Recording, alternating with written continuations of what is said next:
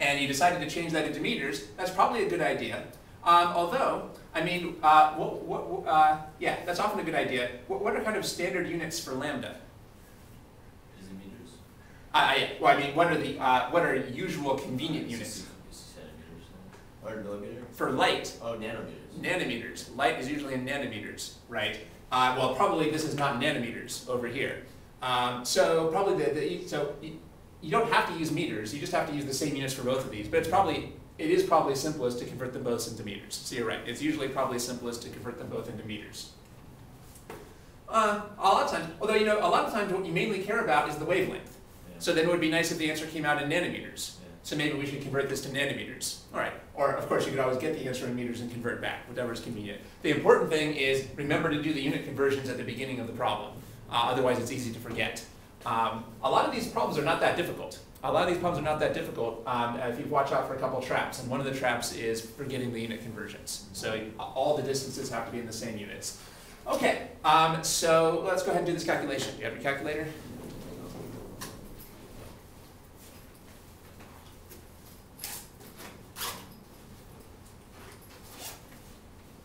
Just do it in centimeters or meters? Let's do it in meters. I think your first instinct was a good one.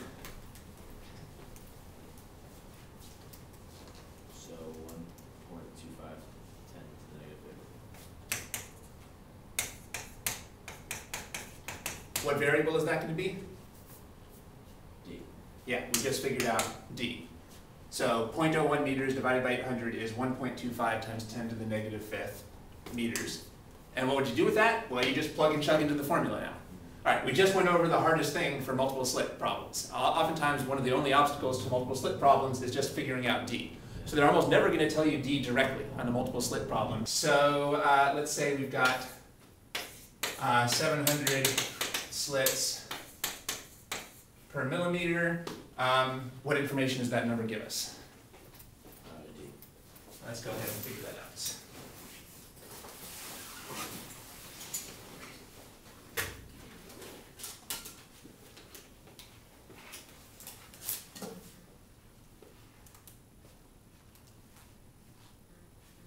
So 1.43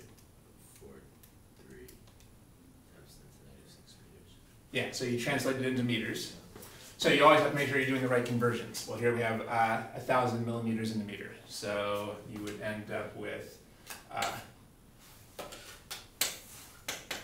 10 to the negative 3 meters over 700, or 0.001 meters, and then that gave you 1.43 times 10 to the negative 6 meters. Is that what you got? Yeah.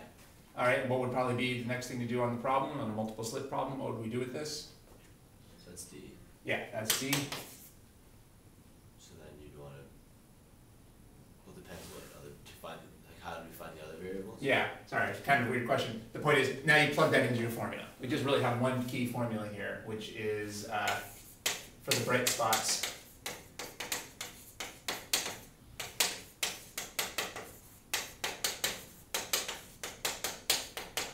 D sine theta equals m lambda. So you just plug that straight into here.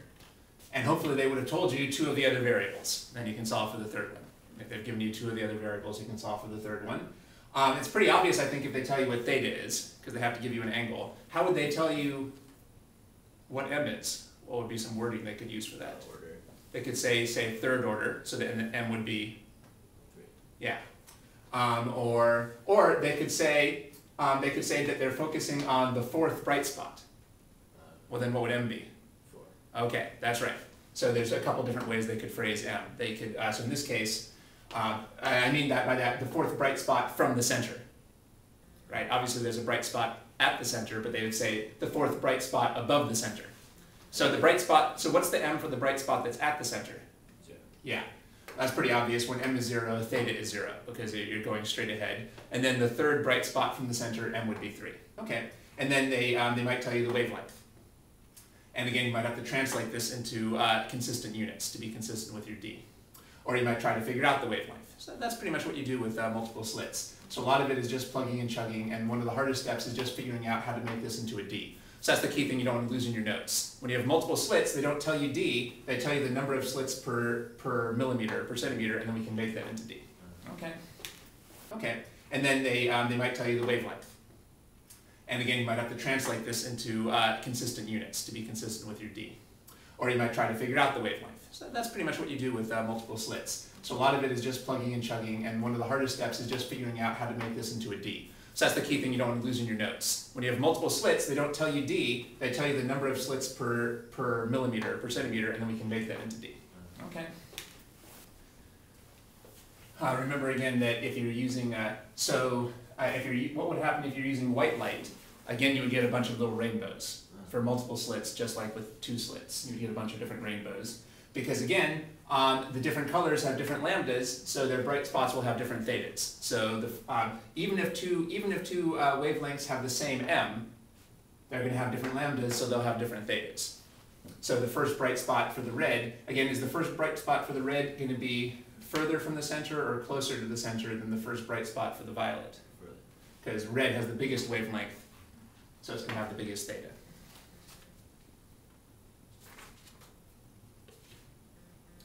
Again, these are sometimes called diffraction gratings. I was never quite sure exactly what the word diffraction means. Somehow I can't put my finger on it.